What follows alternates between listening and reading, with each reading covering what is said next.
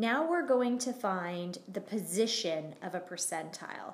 So in this case, I'm interested in which dog is in the 35th percentile. But again, we're finding the location, the position of it. We'll have to take an extra step to actually get whatever dog weight that is, if that's what we're interested in. So we start by taking the percent we're looking for. Keep in mind, don't change that to a decimal. Leave it as is. So if you want the 35th percentile, just use the number 35, multiply by the count of items, and divide by 100. So again, this only gives us the location, and really important, it needs to be an ordered list, but it's not the answer we're going to give. It tells us where the answer we want is located. So in this first case, we're going to do where the location we're told to go to is not a whole number. In that case, we have to take the location we're told to go to and bump up to the next whole number. And I like to use the phrase bump instead of round because some numbers don't round up, but we always need to go up. So I like to use the phrase bump.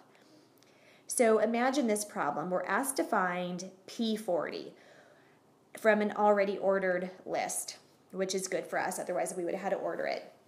So imagine these are a bunch of test scores, and we want to know where is the 40th percentile. Like any student who got 40% or less of that group, not a score, but 40% of the bottom 40% of this group, maybe we want to send them an intervention letter. So the first thing we do is go to the formula. And the formula says to find the location, we take 40, because we want the 40th percentile, times 7, which there were 7 numbers in the list, divide by 100, and we get 2.8. So then what happens is because 2.8 is a decimal number, then we go ahead and bump up. Now in this case, it would have also rounded up, but it's always best to bump. So 2.8 bumps up to the number 3. That means we need to take the third item from the list. So we go up to the list, 1, 2, 3, and that tells us that 75 is the answer for this problem. So now, whoops, I'm just highlighting something we already talked about, the bump up, sorry. So now we want to do question B. So for question B, we're asked to find P62.